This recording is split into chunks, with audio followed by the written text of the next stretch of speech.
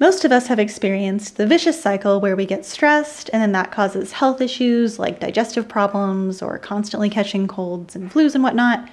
And then those health issues stress us out more, which then causes more health issues and just ends up in a vicious cycle. Well, today I am sharing studies on how to break that cycle with a focus on the role of your gut, because it plays a very important role in the cycle whether or not you actually have any gut symptoms. Hey there, I'm Mish, and I am a full-time research scientist with my PhD, and by day I conduct and publish studies of my own, whereas by night I share the results of other people's studies here to help you reach your health, nutrition, fitness, and weight loss goals. And today I am focusing on stress because it is a very important player in all sorts of physical and mental health issues. And although I'll be focusing on the gut today, what I'll be talking about ends up applying to all sorts of things that can be affected or exacerbated by stress, including things like cancer and heart attacks and diabetes, and pretty much any chronic illness is going to be influenced by how stressed you are. So even if you are not experiencing overt gut symptoms, I think that what I'll be talking about today can end up being relevant for your health in general. Also, I have a past video on another vicious cycle between stress and health that is more focused on the role of vitamins, so if you're interested in that, check it out after this video if you're interested. Put it up here. And first in this video, I will give you some background on what this vicious cycle is between stress and your gut, and then I will give you ways to target each part of the cycle to try to break out of it and solve it. So as you've probably seen all over, there's been a ton of research over the last couple of decades showing how important and ridiculously intertwined our gut microbiome is with the rest of our body, including our brain and our brain health, as well as things like cravings and all sorts of bodily processes happening outside of our gut. So the bacteria that live in our intestines play a big role in all sorts of processes throughout our whole body. This has been very well established in humans now. And today I will be focusing on some more cutting edge results that are at the frontier of gut microbiome research. So these effects I'll be talking about are very strongly established in rodents and have been recently found in humans as well. So there's a good chance you haven't heard of a lot of this stuff before. And perhaps the best way to understand just how important the gut microbiome is to the rest of our body's ability to function is to look at what happens when there is no gut microbiome. We can't do this in humans ethically, but it's been found in rodents that when mice and rats are raised such that they are in a completely sterile environment, so they're born and raised in a sterile environment with no bacteria, and they have no gut microbiome, they develop completely differently. So their brains actually are structurally different, and they have more inflammation in their whole body, and they have more brain inflammation, and their immune systems aren't as effective at fighting off infections, and most importantly for this video, they are more reactive to stress. So if you put two mice in the same stressful situation and one mouse doesn't have a gut microbiome, that mouse will react a lot more strongly, both in terms of stress hormones and behavior and HPA axis activity to that stressor, than the mouse that has a nice functioning gut microbiome.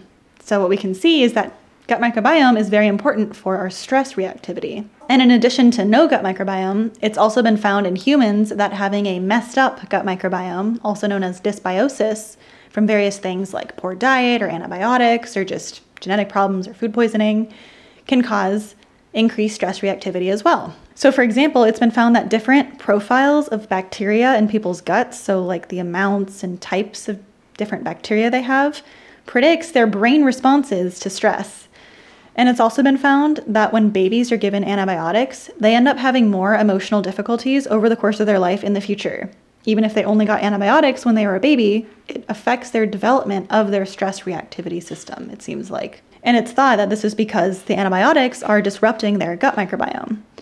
And it's also been found that giving people probiotics actually decreases their stress reactivity. So they get less stressed out by the same things than people who are not being given probiotics. And the main takeaway here is that these studies indicate that if your gut microbiome is not functioning optimally, you will get more stressed out or feel more stressed, have bigger stress reactions by the same things. And this can happen even if you are not aware of any gut issues. You can have a totally fine gastrointestinal system as far as you're aware, you can have totally fine digestion, but you could still have dysbiosis that is causing you to be more stressed out. And now here's where the vicious cycle comes in. Being stressed is actually bad for your gut microbiome. So getting stressed out causes dysbiosis. For example, getting stressed has been shown to rapidly cause blooms, so really quick increased growth of bad bacteria in your gut, and also kills off good bacteria.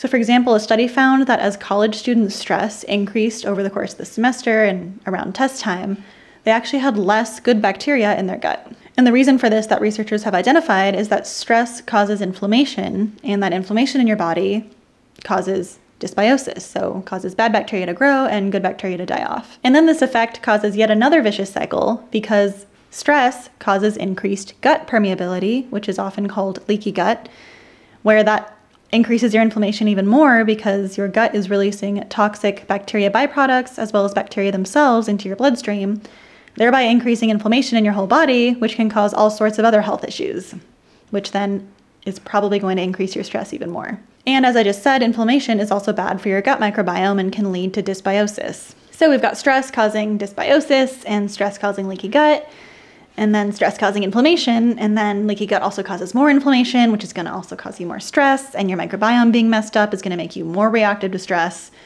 So it's essentially just all the badness amplifying itself. So now that we've got the bad news out of the way, what is the good news? What can you do about it? I'm going to go over a series of things you can do to break out of this cycle, targeting various aspects of it. And I want to remind you that all of this, well, most of this is pretty cutting edge stuff, so we don't have like big meta-analyses of studies in humans on this yet. So take most of it with a grain of salt. And the first major category of things you can do is improving your gut microbiome. And the first thing you can do for that is prebiotics, which is essentially food to feed friendly bacteria in your gut and increase the counts of good bacteria and decrease the counts of bad bacteria. And prebiotics are various specific forms of dietary fiber, so they are found in plant foods specifically, primarily in fruits, vegetables, and whole grains. There are too many different sources of prebiotics to list here, but if you are eating a diet that is high in very different kinds of fruits and vegetables and whole grains, then you are almost certainly taking in lots of prebiotics. But you can always Google if you want to find specific lists of things you might want to focus on. So we know that prebiotics improve gut microbiome, but do they actually improve all these different parts of the vicious cycle? Well, lo and behold, it has been found that having more prebiotics in one's diet improves stress reactivity, as well as lowers inflammation and improves gut permeability. So you have less leaky gut if you're eating more prebiotics. And the next thing you can do is probably pretty obvious. Probiotics, things like kefir and yogurt and probiotic supplements are mostly what's been studied, but there's also some fermented foods like kimchi and sauerkraut that could help potentially. We don't really know as much about that. And the studies show that taking probiotics really does help break out of this vicious cycle because giving people probiotics reduces people's stress reactivity so they get less stressed out by the same things. It lowers inflammation and it improves gut permeability, so reduces leaky gut. And I'll put the main bacterial strains here on the screen that I keep seeing in all these studies that I see most often. And I wanted to find a supplement that had all of them in it and was lab tested to actually contain the bacteria and not have heavy metals and stuff in a way where I could actually access the lab report. And only one supplement actually met all those criteria of having all these strains and not having heavy metals and actually having the bacteria count they claim. And I'll link that one below. It's kind of funny that this is the only one that passed, and you'll see why it's funny if you see it. But I also want to just add the disclaimer that you should talk to your doctor before starting a probiotic, especially if you have any gastrointestinal issues, because they can have pretty powerful effects. There isn't too much research on probiotic side effects and whatnot yet, so be cautious if you decide to go the route of actual supplements. But you can definitely get good probiotic strains from kefir and yogurt, which also comes in cashew-based form and coconut-based form, and all sorts of options from dietary sources of probiotics. Another thing you can do to get out of this vicious cycle is improve your diet overall. So I'll throw up a quote from one of the reviews I am going over today on what types of foods are good versus bad. This was not at all a plant-based review. The authors have no lean that way at all. They were mostly focused on stress and mental health and microbiome, but this was their dietary recommendation. So in general, things like saturated fat, processed added sugars, and processed refined carbs are going to be bad for your microbiome because you're not providing them with fuel and you are increasing inflammation with that saturated fat. Whereas eating more unsaturated fats and fiber are going to be very helpful for your gut microbiome, especially the fiber. And the best way to do that is to eat unprocessed plant foods, which is also going to reduce your inflammation, as has been found in studies. And we need more studies to figure out what exactly it does for stress reactivity. But we do know that eating more carbs and fiber improves gut permeability because the bacteria in your gut process those carbs and fiber into short-chain fatty acids, which are used to maintain your gut barrier integrity. And for another thing you can do that might be obvious as a way to improve health in general, but is kind of interesting that it specifically helps here, is exercise, because cardio, for example, has been shown to improve people's gut microbiome and improve their gut permeability, so reduce leaky gut. Although note, this is moderate, casual amounts of exercise, not athlete level, because athletes who train really hard actually tend to have increased gut permeability, so they have more gut problems because they're stressing their body out with how much they're exercising. So don't go crazy with exercise, but incorporating 30 minutes to an hour of moderate to vigorous intensity exercise a day could do wonders for your gut, and therefore for breaking you out of this cycle. And of course, exercise also reduces stress and inflammation and improves health in general. And of course, the next major category of things you can do to break out of this cycle, which I'm sure you've considered, is to reduce your stress. I'm not going to talk about this much, but just as some reminders, ways to reduce your stress include sleeping enough, exercising like walking, getting outside, being in nature. You could try therapy or yoga or meditation or all of the above, and maybe reduce your caffeine intake if caffeine is contributing to your stress. You could also try some science-supported dietary stress remedies, which I talk about in a very old video. If you're interested, check that out after this. So I hope you found these useful. I'd love to hear your experiences if you find yourself in these cycles of stress and health issues, especially gut-related health issues, and if you found any ways to get yourself out of that. Like, I'd love to hear if you found that diet has helped you or anything like that.